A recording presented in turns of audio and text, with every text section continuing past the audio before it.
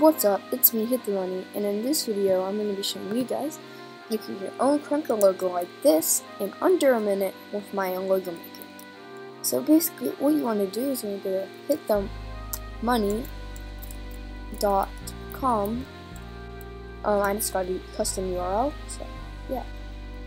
When you click on this will be in the description of the site. So yeah, right now I'm working on adding more settings like a stroke adjuster and to disable the animations. By the way, thank you to Hoodgill for making this cool UI. Well, I did some of it, but he did. You can go ahead and just type your name in, and it should automatically adjust the font size. But in case it doesn't look that good, like I don't know, it's not gonna do that. Let's say if it's like too small, you can just adjust it, make it bigger. And also, I just want to show you something. Right now, I could just download it, like how it is. If you want to put it back on auto, just retype it, and it will go back on automatic. So I could just download this, and yeah, I could be done. Just click download. You could save it, and then you're done, pretty much. But on some names, it kind of exports it weirdly.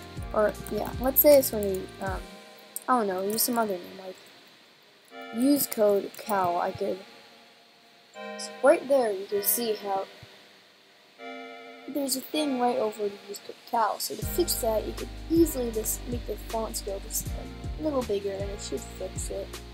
And then you can adjust the color hue, which the color hue slider is currently just a tad off. I am trying to fix it. So right now it displays differently than what you get when you download it. So I'm gonna save use code CAL, by the way. It's a bit different, so you can see the greens are a bit different. If I make the font scale really big, and then I save it, I'll show you what happens. So yeah, it kind of crops out at about here, which I'm trying to fix. I coded this, and it's pretty hard, so don't say like, oh, when you fix these bugs, I have to code it, and it's not easy. So now, you could also, let's say, I don't know, you could do one for example. So right now you can save this, or you can remove the back text box. It will always have the stroke. I'm working on adding a setting to make it bigger or smaller. Yeah, you can see. I'm gonna show you an example where it doesn't look that good. So I think if I make this like maybe 0.3.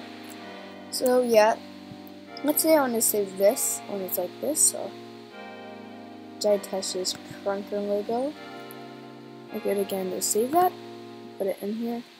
As you can see, there's like a little gap, which doesn't look that good. So, and also, yeah.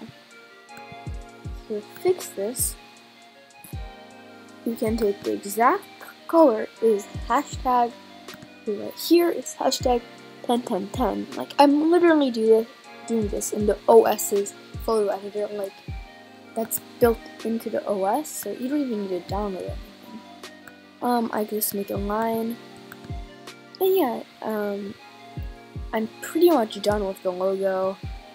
And I'm gonna show Cal the logo I made for him. Nice.